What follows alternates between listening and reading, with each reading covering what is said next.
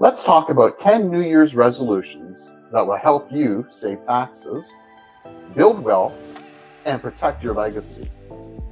And stick around for not one, but 2 bonus resolutions at the end of this video. I'm George Dube, saving the world from tax, one bow tie at a time. January is our traditional month for resolutions. Getting stronger, focusing on family, building new habits. But I'd like to give you a few more resolutions to choose from that will help you keep more money in your pocket and create momentum for your future goals. So let's get started. Your first resolution, turn your bad debt into good debt. In other words, make non-deductible debt deductible. So how? You can use a planning strategy called the Smith Manoeuvre. With this strategy, over time, you can turn debt that you have in your home, the non-deductible or bad debt, into good debt. You can then use this good debt in your real estate business or other business or investment activities, therefore making it deductible. There are some gotchas in implementing the Smith Manoeuvre, so check out my video explaining the strategy. Resolution number 2. Use other people's money to pay your taxes. What? You can use someone else's money to pay your taxes? Why, yes, you can. You can, in fact, use OPM to not only pay your taxes, but also build intergenerational wealth. This strategy is not a do-it-yourself project.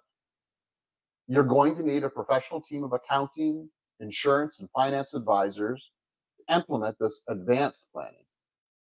I talk in depth about this strategy in a series of videos that I've linked here. They're longer videos, but well worth the watch. Resolution number 3. So your kids may in particular like this. And it deals with paying your kids, or your spouse in some cases, to save taxes. But how, you might ask? With something I like to call a bow tie trust. The trust allows business owners, medical professionals, and real estate investors to split income with their children and spouse. A number of years ago, the federal government implemented rules to effectively limit income splitting. However, with the bow tie trust, you can gain some of this flexibility back.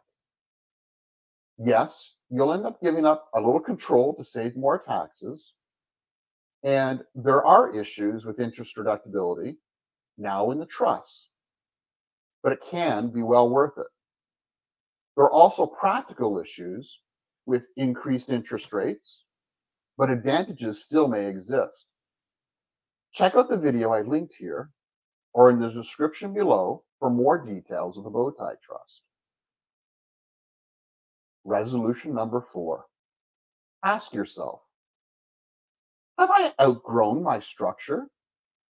Or is my structure too complex for where I am now? It is always good to review the structure you have with your accounting and legal team to make sure it is still doing what you need and taking you where you need to go. Do you need a family trust? Do you need to amalgamate companies? Create a new company? Set up a bow tie trust? Bring in a new shareholder? I recommend having this conversation at least once a year. Often, it only takes a couple of minutes, but it's a powerful couple of minutes. Resolution number 5. Do a remuneration analysis. This is a fancy way of asking yourself, am I getting paid the right way? Review with your accountant how and what you are receiving for salary, bonus, dividends, temporary loans, and so on. And check out the new rules relating to CPP. Your accounting team can do an analysis to see what can work for you.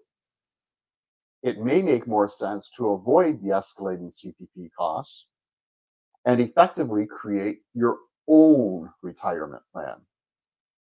Check out our video related to CPP changes, coming soon. Resolution number 6. No matter your age, it's never too soon to start retirement and legacy planning. I go into depth on estate planning for real estate investors in this video that I've linked here. And I talk about estate planning for medical professionals in this video linked here. My best advice for this resolution is to get started now. I'm placing more and more emphasis on retirement and legacy planning while working with our clients.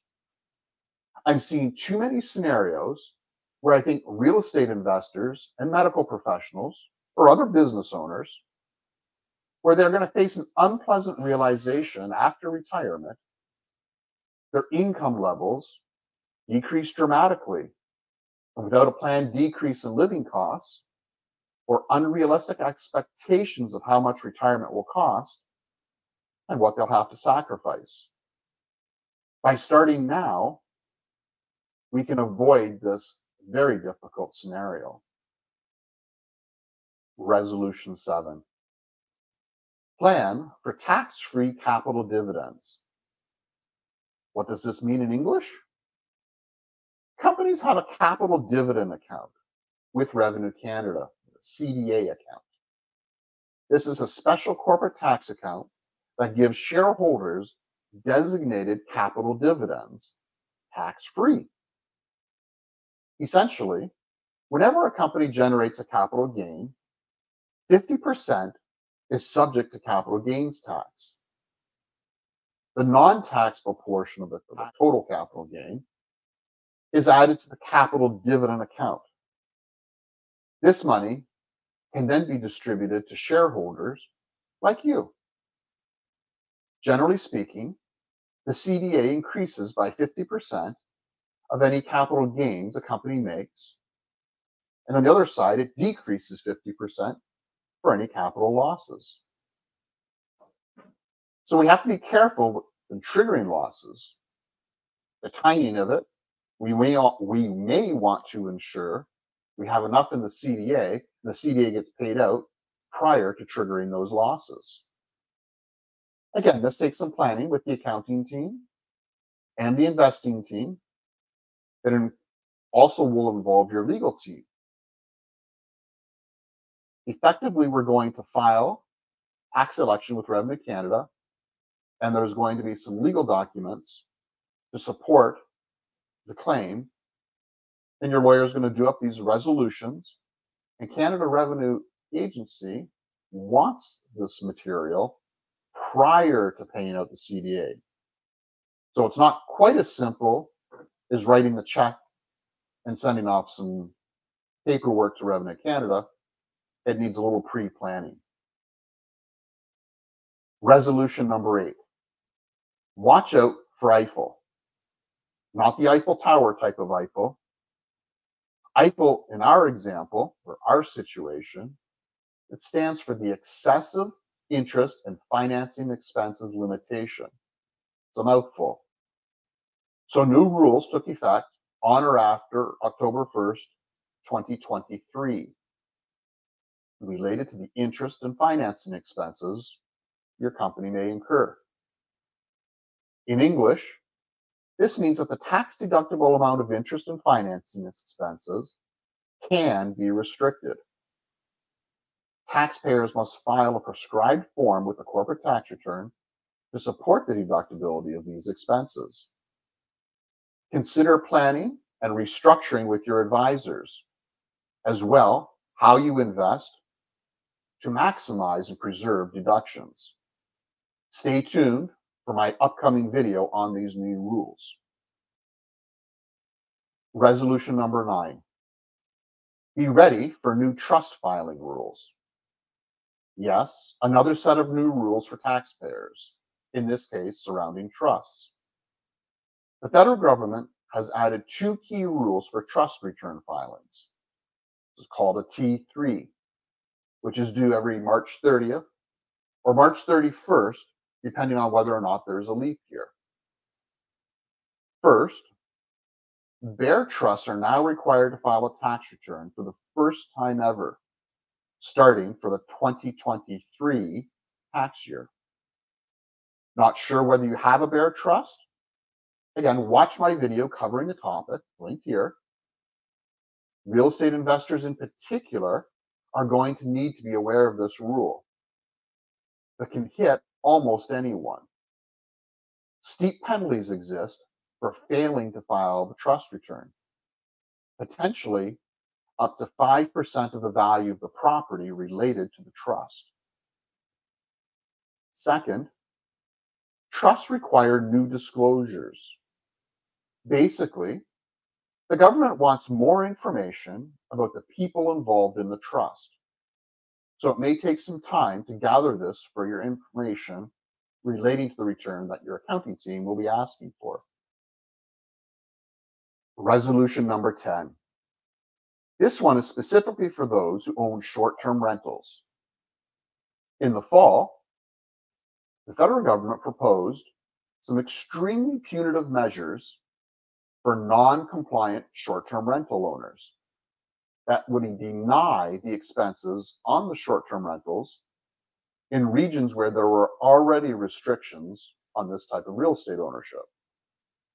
The government's position is they want short-term rentals put into a long-term rental market or sold as family dwellings.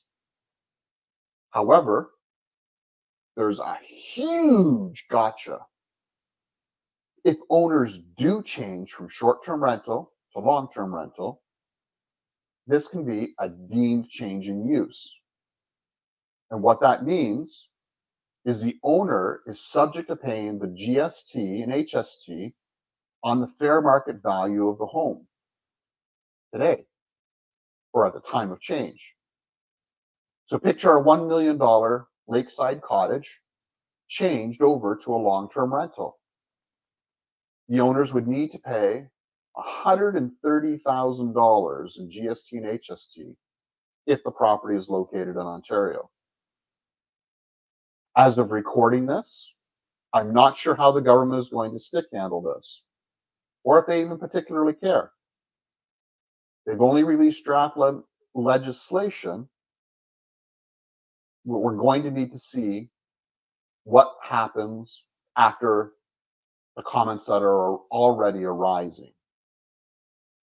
The resolution is to be aware, be cautious, and talk with an advisor who's very familiar with the topic.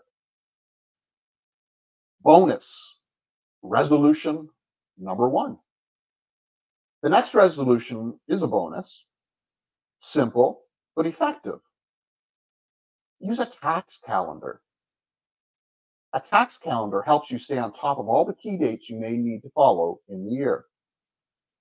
This includes things like paying tax installments, filing and paying GST or HST, filing and paying corporate and personal taxes, filing your underused housing tax returns, filing Bear Trust and family trust returns, creating the trust resolutions, creating eligible dividend resolutions, completing T5013s, the partnership income statements, filing contractor forms, completing T4s and T5s, filing provincial year-end information returns where needed, making RSP contributions for you or a spouse, and home buyer's plan repayments.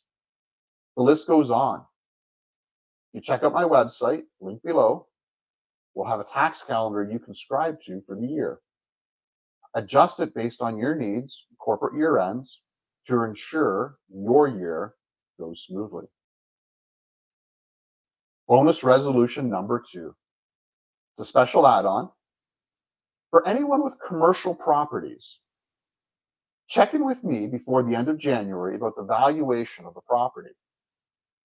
In Ontario, you have until March 31st to dispute the property tax assessment. This can result in some major savings for you. Other provinces have different deadlines and processes. Stay tuned. That's a wrap for my list of the 10 New Year's resolutions and 2 bonuses to help you save taxes, build wealth, protect your legacy. Now it's time to get started. If you have any questions or need help with managing your resolutions for the year, my contact information is below. And remember, click the subscribe button for more tax planning and wealth building tips. Thank you. Happy New Year, and hoping a less taxing New Year for all. Have more questions? Please subscribe, follow, and even share. I want all of us to have the tax information we need to do wonderful.